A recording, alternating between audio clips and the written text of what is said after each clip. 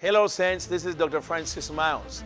Welcome to another life-changing service right here on Francis Myles Church Online. Listen, you are about to be treated to some powerful, life-changing, anointed music by Pastors Chris and Anita Durgo, so we can worship the Lord together before the ministry of the Word. I will be right back. Don't go nowhere, because I got a word that's coming from the Lord right after the worship. Praise God.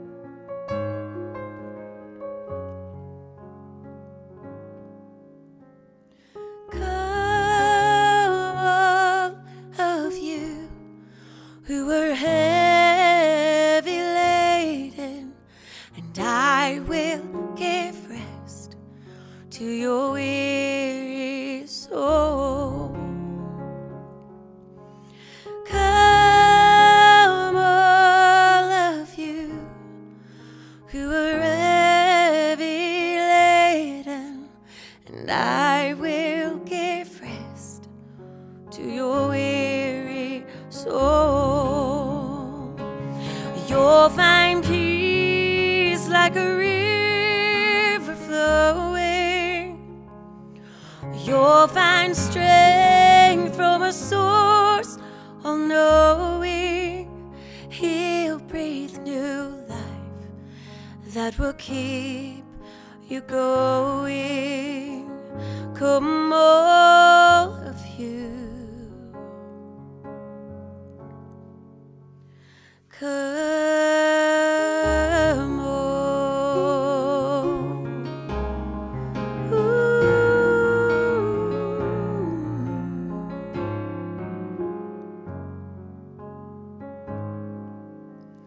Come, all of you who are heavy laden, and I will give rest to your weary soul. Come, all of you who are heavy laden, and I will give rest to your weary soul. You'll find peace like a river flowing. You'll find strength from a source all-knowing. He'll breathe new life that will keep you going. Come, all of you. Come on.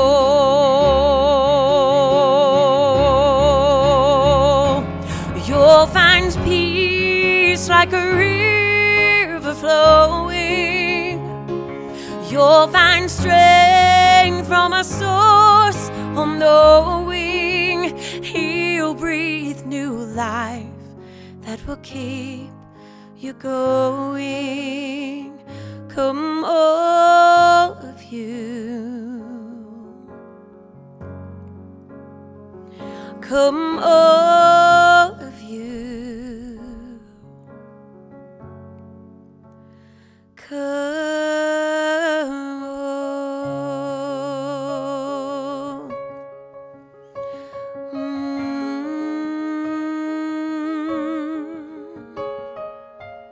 We need you, Lord. We need you, Lord.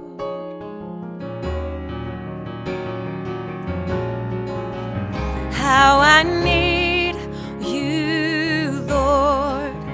I just can't afford to not have you in my life, to not have you in my life. How I need you, Lord. I just can't afford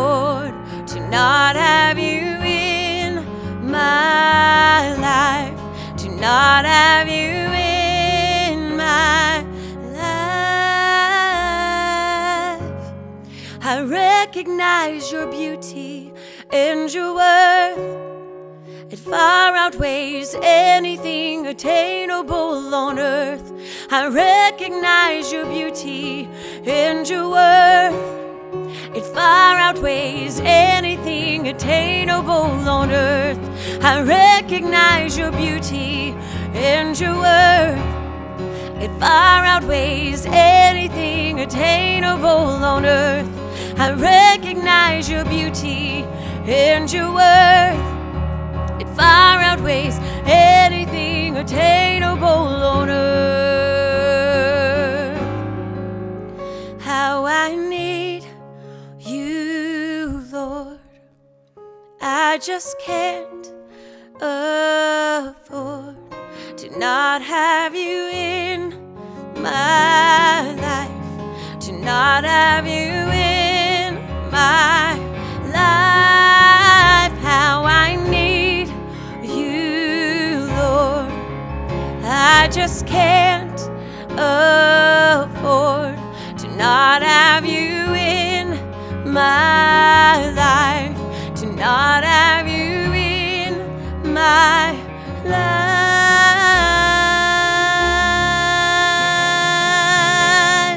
Jesus, I need you. I don't want to live without you. No, I need you, I need you, I need you.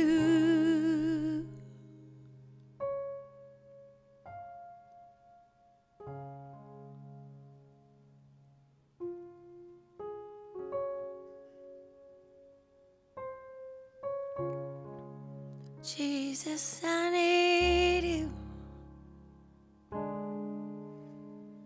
Oh, I need you. Every hour I need you.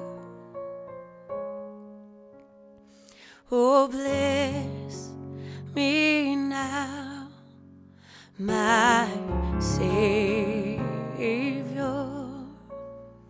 I come to thee. I need thee, oh, I need thee. Every hour I need thee. Oh, bless me now, my Savior. I come to thee. You'll find peace like a river flowing.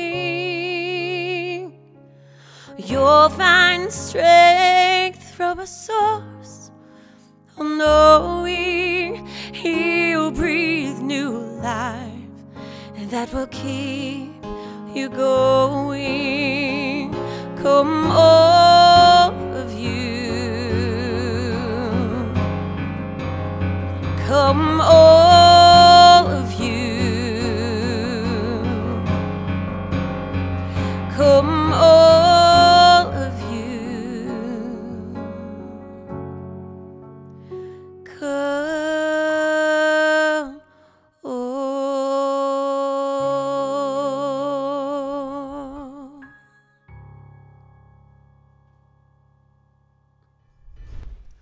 Welcome to another life-changing service, saints, right here on Francis Myles Church Online. And boy, do I have a word from the Lord for you. So I don't want you to go nowhere. Just get engaged until the service is over, because God is going to be moving in miracles, signs, and wonders, and in a powerful expository revelation from the realm of the Spirit. Amen. Praise God. Now listen, if you have not signed up on our francismyles.com or francismylechurchonline.com. francismylechurchonline.com. That is our membership website. We designed it to be a mini Facebook. Why? Because I wanted to be able to engage our members from around the world. On this membership site, you can actually chat, you can pray for each other. It's well designed and built, and we built it for you. And I joined there as well to be able to chat with you, communicate with you from around the world. So listen, sign up right now. It's free. francismylechurchonline.com. And then when you're in that membership site, you're going to find out there's another level of membership, which is one level up, the general membership, where you become a verified member. At the verified member level, you are saying to me, Dr. Myles, I want you to be my pastor. When you go through the online classes, for the online new members class, when that is said and done, then I'm going to give you a call. With me or one of our elders will call you, and we are going to pray you to welcome you to the Francis Myles Church Online family officially. Praise God. Now, with that said, I have a very powerful message that I want to bring to you today that has been in my spirit by the Spirit of God. I want to talk to you about the miracle of waiting on God. The miracle of waiting on God. I believe that our culture is too fast. You know, this is why even the modality of business is following the speed of the culture. That's why in America, you know, fast food restaurants like McDonald's, Wendy's, Burger King, you know, Culver's, you name it, Sonic's, they make more money than sit-down restaurants. Why? Because people want to eat on the go. We're a very fast culture. So the microwave, the development of the microwave was to follow that same, you know, desire for speed that is in our culture. Now, while we appreciate these business models, these technological advances, the truth of the matter is sometimes being too fast in the realm of the Spirit can kill you. Because it can cause you to go ahead of God. It can cause you to create an Ishmael when God is ready to bring forth your Isaac. So I want to talk about the miracle of waiting on God. And by the way, I'm going to show you that in the new covenant, waiting on God is not passive. It's not passive. In other words, there's a whole lot of spiritual activity you can do while you are waiting on God. You can worship God. You can have fun with Jesus. You can have time of intimacy before you have to make that decision, because you're waiting on God for that decision. You want to know, should I take the job or not take the job? Should I begin this business? You know, because there are so many businesses. You want to make sure you are putting your money in the right one, and only God can tell you, son or daughter, this business is going to be, this is the business that I'm going to prosper you with. Because the last thing you want to do is put your hard-earned money in a business and only to find out months later, years later, it's not the business God intended for your life, when your resources, your energy, your money have been wasted. This is why waiting on God, saints, is powerful. It is powerful. It is needed. And boy, it would avoid so many calamities in life and in ministry.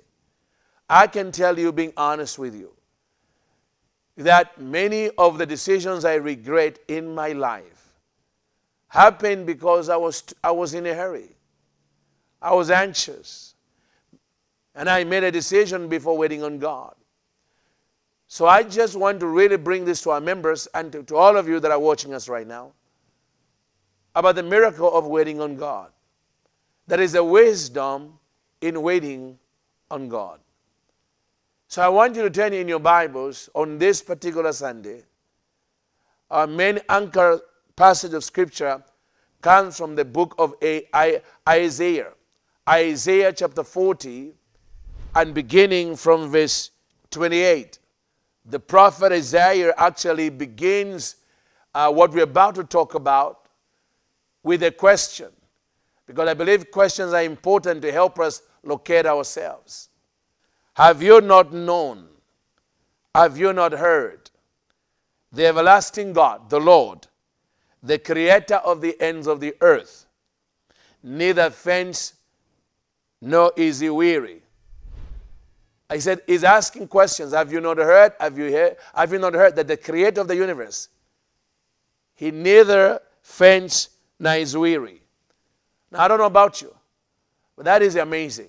If there is a dimension where God can transfer that energy to you and I, would you not wait for it? Would you not do whatever it takes for you to be able to share in that grace that is in God himself, that is neither weary nor fainting? Because I'm telling you, some of the Western I've made, I was tired. I was just exhausted. And I'm going to tell you that a lot of the exhaustion we're having in the body of Christ is because we did not take time to get re-energized, refueled in the Holy Ghost by doing nothing but waiting on God. He says his understanding is unsearchable. And then he goes on to say, he gives power to the weak. He gives power to the weak. Are you feeling weak this morning? Are you feeling weak today? I'm here to tell you about a God who gives power to the weak. And to those who have no might, he increases strength. That is the dimension in the realm of the Spirit. That you can go in and your lack of strength will be turned into a positive. He says he gives might. He increases strength. He says even the youth, the young ones, the youth shall faint and be weary. See, this is a reference to natural energy. The energy of youth. I remember the things I used to do when I was 20 that I have to think about doing them now. You know, precious memories. But my body, my mind may be there, but my body, I'm realizing, is not where it was 25 years ago. But the Bible says even the energy of youth can bring you into exhaustion. He says the youth shall faint and be weary, and the young men shall utterly fail. The young men, studs, shall utterly fail. But, now this is where I want to spend my time. But those who wait on the Lord, shall renew their strength. They shall mount up with wings like eagles. They shall run and not be weary. They shall walk and not faint. So right there we see that waiting on the Lord, my God, affects you on several levels. And we're going to deal with every level that waiting on God brings into your life. The miracle, that's why I call it the miracle of waiting on God. Just waiting on God can release miracles into your life. It can change everything. You know, one of my favorite songs today is a song by this new amazing singing group, Maverick. And it's called I'll Wait. I'll Wait. And it's a very powerful song, but it really connects with this idea, you know, that we can do a lot of things if we can just find a way to discipline ourselves that in the business of our life, the fast pace of the 21st century, that we don't get lost in it and we were able to pull ourselves out of the matrix and just plug into God. You know, have no other agenda. Shut down the phone and just say, God, I'm choosing you now. I just want to wait on the Lord. Because you never know what he might tell you in the time of waiting on the Lord. Maybe you are spinning plates right now. Maybe if you just waited on God, God might give you a word of knowledge that will completely make all the spinning of plates unnecessary, because with one word of knowledge from the Lord in the place of waiting, God was able to solve the dilemma your business is facing or your career is facing. That is the miracle of waiting on God. He says, now here's what he tells us, several things about waiting on God. He says, but those who wait on the Lord, number one, they shall renew their strength. Man, I'm telling you, strength is important. If you're weak, I'm telling you, strength is important. I tell you, It's difficult to preach a great message when you're exhausted. It is difficult to think properly when you're exhausted. Strength is important to the human body because everything is energy. Strength here is referencing to energy. They that wait on the Lord shall renew their energy. You know, scientists are now discovering that the body is a machine of energy. This body is driven by energy. And some of you right now who are watching me right now, you know what I'm talking about because you don't have the energy to do anything right now. You feel zapped. You know, your job has taken a lot out of you and left you with no energy. But can I submit to you today that if you take the time to wait on the Lord, God promises that He is going to renew your strength. He will give you a new dose of energy. B12 is not cutting it, my friend. Thank God for B12 and those are things. But I'm telling you, between B12 and Holy Ghost power, I choose Holy Ghost power all the time. He will renew their strength. Where do you think the strength of Samson came from? How does a man like Samson pull a gate like as if it's lifting a bag of popcorns? God is powerful. God has strength. And many of you right now, you need strength. You need strength. And I prophesy by the Spirit of God and what I'm teaching on the miracle of waiting on God, that the Spirit of God is invading your body right now and giving you a fresh charge. See, the body is like batteries. After a while, it will stop working if you don't recharge. God designed the body.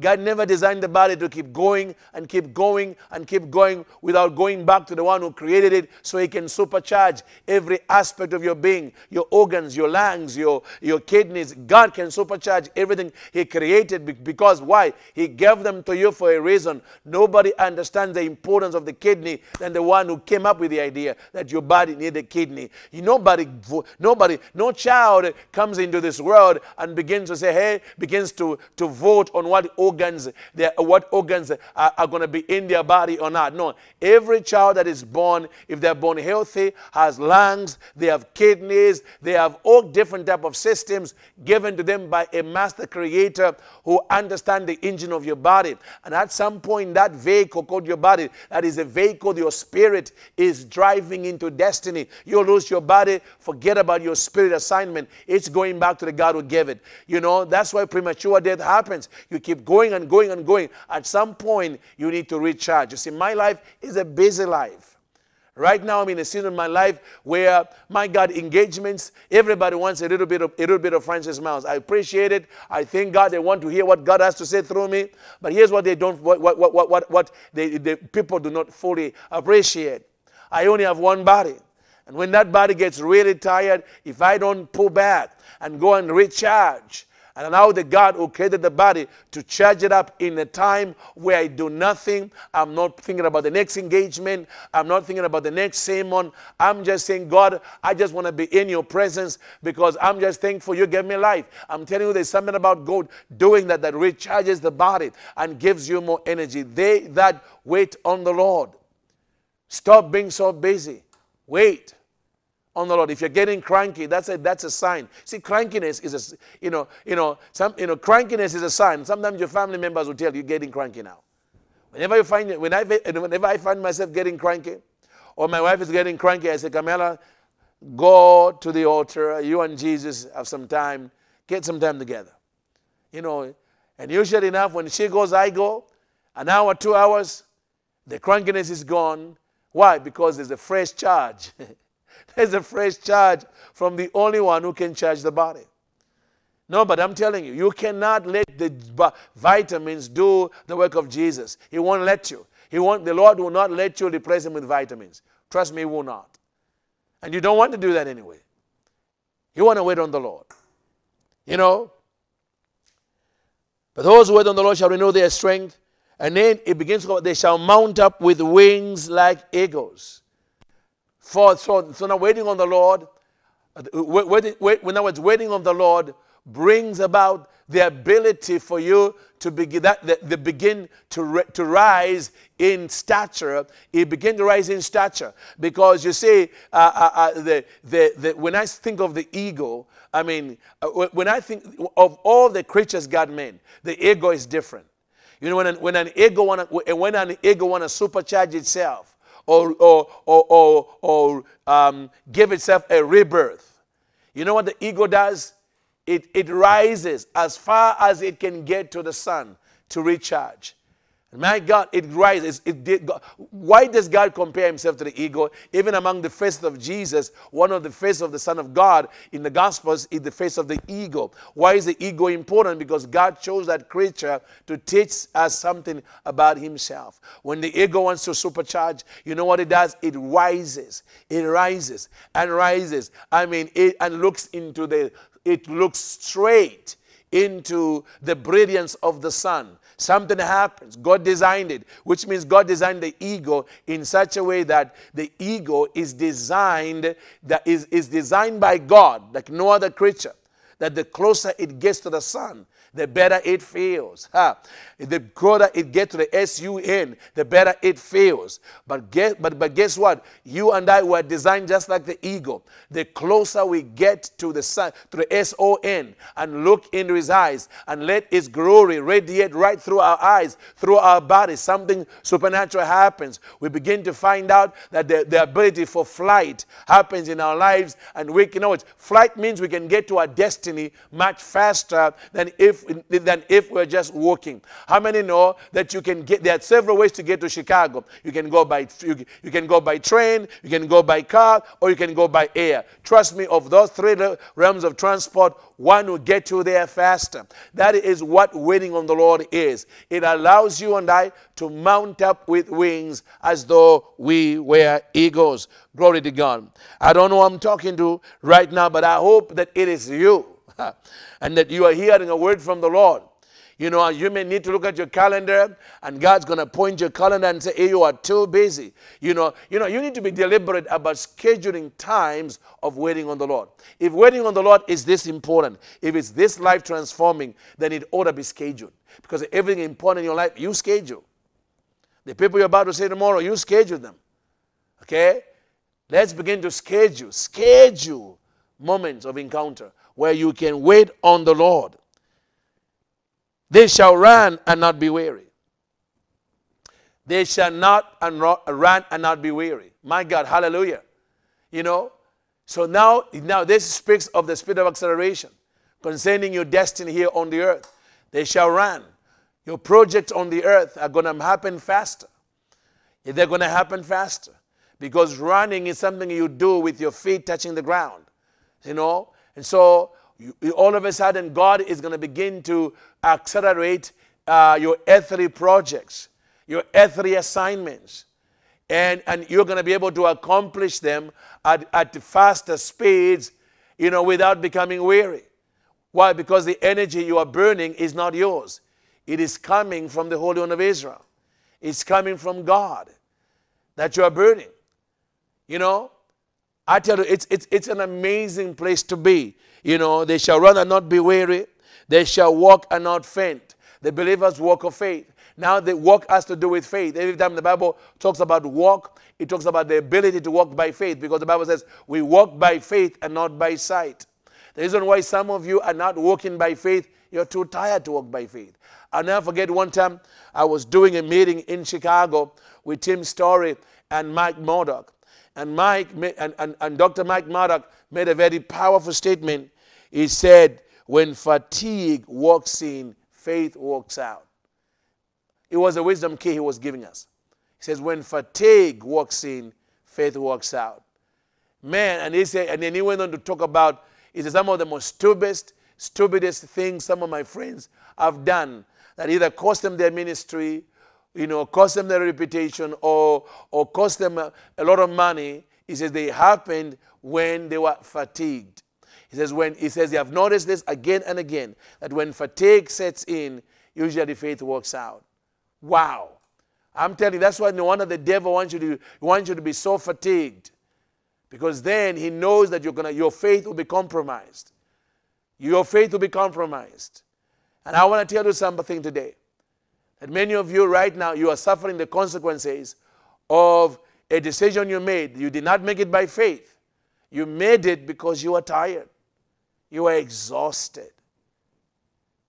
So you did not make a faith decision. You made a natural decision, and that natural decision is now costing you a whole lot. The goodness is, whenever it comes to Jesus, whenever it comes to God, it's never too late. It's never too late to turn the ship around. It's never too late for you to say, you know what?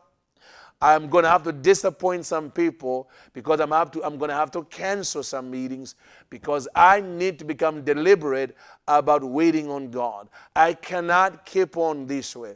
Listen, friend, you cannot, listen, I know you're trying to make a living, but boy, you can't work 3-4 jobs, listen, and don't have time for God. I'm telling you, you are playing with fire. That body was designed by God who's telling you, you better bring that body back to me from time to time so I can supercharge it. Why? I am the manufacturer. Dr. Myles Monroe used to say this, that you need to understand that every manufacturer, when they manufacture a product, they give you a Bible that runs the product. You call it a manual. A product manual. You know what a product manual is? It tells you the parameters of the product, where you can use it, how far you can stretch it before you enter the realm of abuse. Abuse is using a product beyond the parameters of the manufacturer. You don't own the body, neither do I. Our body were given to us by God, literally. You know, and most interesting, if you're a believer, Jesus even paid the price. The Bible says he purchased your body. It's been bought with a price, the book of Corinthians says. And therefore, the Bible is the product manual of how your body can be, how far your body can be stretched, what you can do with it, what you're not allowed to do with it. Well, the one who made the body tells you, you better stop. You better come to times when you are deliberate about stopping and say, God, I don't care if I'm just going to lie for hours in the altar while we may put on some worship music, talk to the Lord. You know what? I would rather you slept in front of the altar. You know, if you're exhausted, you know, there are times I'm so exhausted, I don't even know what to say. God said, just come at the altar. So I have the altar in my home. I hope you have yours, by the way, in your house. If you don't have, build an altar in your house. So we brought this very nice, cushy pallet that's in front of the altar in the house of the Lord that we have built. And I'm telling you, there are times I just go in, or Carmela is in there, and I can hear snoring in there, or I'm in there.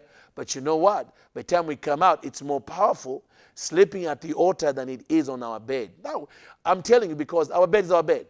The altar is connected to God. It's a place of where we wait on the Lord. It's saturated with times when we cry to God, we worship God, we quoted scripture, we study the Bible in there. So an atmosphere has been created. Listen, my friend, you need to become deliberate about scheduling your time with God. You need to wait on the Lord. There are miracles waiting for you on the other side of your waiting. There are miracles, signs, and wonders God wants to release in your life on the other side of the waiting. There are some of you who are facing massive decisions that must be made. And I'm telling you, God says you absolutely cannot make that decision until you can authenticate what you're about to do from a season or a time of being deliberate, being serious about waiting on the Lord. Again, they that wait on the Lord shall renew their strength. They shall mount up with wings like eagles. They shall run and not be weary. They shall walk and not faint. May that be your portion in the mighty name of Yeshua Jesus. Now listen, before we close our service today, I want to give you an opportunity to worship Jesus in your tithes and your offerings. The Bible says God loves a cheerful giver. The Bible says it's more blessed to give than to receive. But most importantly, you never want to come to the altar of God empty-handed, because a seed of nothing produces nothing. So I want to challenge you right now to ask the Lord, Lord, what would you like me to worship you with this morning, this service? On the screen, you can see the different ways you can tithe or give a seed to Francis Myles Church Online. If it's a tithe, make sure you acknowledge it. You in the comment section of the giving, you let us know it's a tithe, because we call tithers and we pray over the tithe. And also first fruit, we also do that. But I pray over every seed that comes into the ministry, because I believe that your seed is important to God and it's important to you. Because your seed is calling for something in your future that you need now in order to change the quality of your life. So I want you now to get ready to worship God, because remember, giving is an act of worship. Do you know that the word worship was reserved until God found a man who was willing to give him his only begotten son as an offering on Mount Moriah? It was Abraham who introduced us to the word worship. When the servants, when he told the servants, me and the lad are going to go up to the mountain and worship God. Wow, this was a time of extreme sacrifice. God, why was he there? To give up his only begotten son, because God asked him to. It is impossible to be a worshiper and not be a giver, because worship begets giving. So let's give to the Lord and believe God for miracles in our lives as we connect to this anointing, as we connect to God in worship, in Jesus' mighty name. Now, you might be watching us for the very first time, and if you're not born again, I want to ask you the question: if you died right now, would hell be your destination? Would heaven be your destination? Have you received the Lord Jesus as your personal Lord and Savior? The good news is, if you have not, he loves you and he died for you. 1989 was the time I ran to the altar, and my life will never be the same again. Today could be your day. So wherever you are, before we close this service today, I want you to pray this prayer after me. Say, Lord Jesus, I realize that you died that I may be resurrected to a new life. You shed your blood that I may be forgiven of the sin of Adam, the original sin. Heavenly Father, right now I receive Jesus as your offering of salvation. Holy Spirit, I ask you to come into my heart and change me and make me a child of God, and take away the desire to sin and give me the desire for righteousness. If you prayed that prayer, you are now a child of God. You are born again. You have come into the kingdom. God is your Father now. We want to help you in your newfound faith in Jesus. Please write us at testify@francismyles.com. Testify@francismyles.com. Tell me in the testimony, if this is tell me, I just got born again watching you. Because we would like to send you some materials. We'd like to call you, talk to you, and then do something to help you in your newfound faith in Yeshua Jesus. Thank you so much for watching, for this life-changing Sunday service here at Francis Myles Church Online. Until next Sunday, this is Dr. Myles saying, Shalom, Shalom, in Jesus' mighty name. Amen.